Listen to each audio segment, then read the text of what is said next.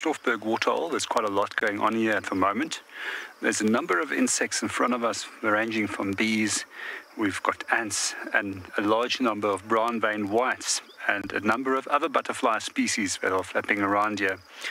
So these brown-veined whites, they actually start their whole breeding and hatching process within the western part of South Africa, and then slowly start migrating or in a northeasterly direction.